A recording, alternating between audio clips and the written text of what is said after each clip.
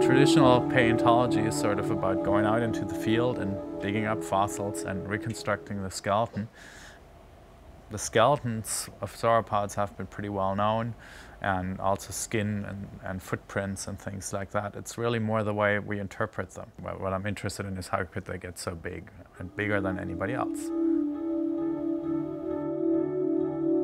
This drive towards larger size, that is known as Cope's rule. His collection is here at the American Museum, and he had observed that dinosaurs and also horses start out small in evolutionary lineages and they get larger and larger. Okay, well, that's a nice fibula here. You think it's a Cope specimen? We'll have to check in the catalog. Do you see a number on that piece? Well, no. Let's see. Here's one. Can you read it? 5758. I'll write it down. I'll check in a minute. What can you see?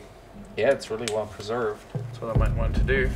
Just take a high resolution digital image. The way we take care of fossil collections is very much the same way you take care of books in a library.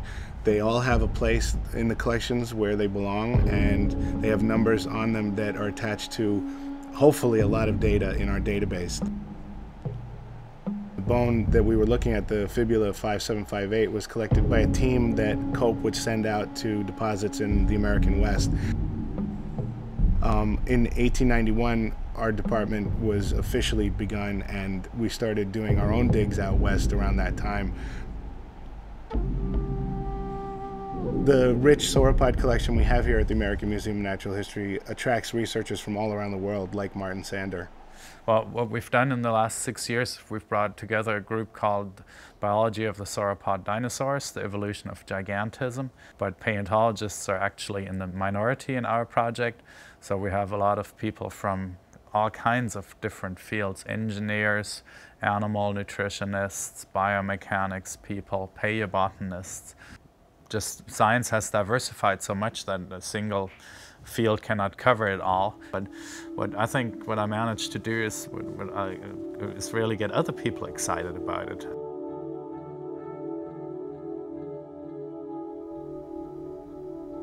There's nothing living today that even compares the way that these things looked or their size. One of the big problems in studying sauropod dinosaurs is that we have no modern analogs. Trying to figure out how an animal this big, eating things that weren't high in calories, could actually live. The advent of modern technology and using things like digital imaging and CAT scanning has really allowed us to be able to look at sauropods in a new way. We can peer inside the brain cases of sauropods today and reconstruct what their brains looked like. We can understand things about their diet from chemicals that are preserved in the inside of their bones, to be able to tell all these biological things that we never knew in the past. What motivates me about being a scientist is that science always changes. That 25 years ago, people said they'd found the largest land animal ever, but then Mamenchisaurus was found, and it was even bigger.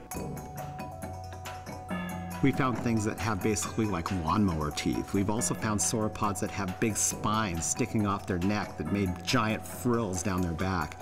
We've also found sauropod dinosaurs that have bones embedded in their skin. What they used all these things for, because we can't really make any comparison with living animals, we don't know. But it's an exciting world to be able to have all this new data coming in at the same time that we're getting a much more basic biological understanding of the animals as well.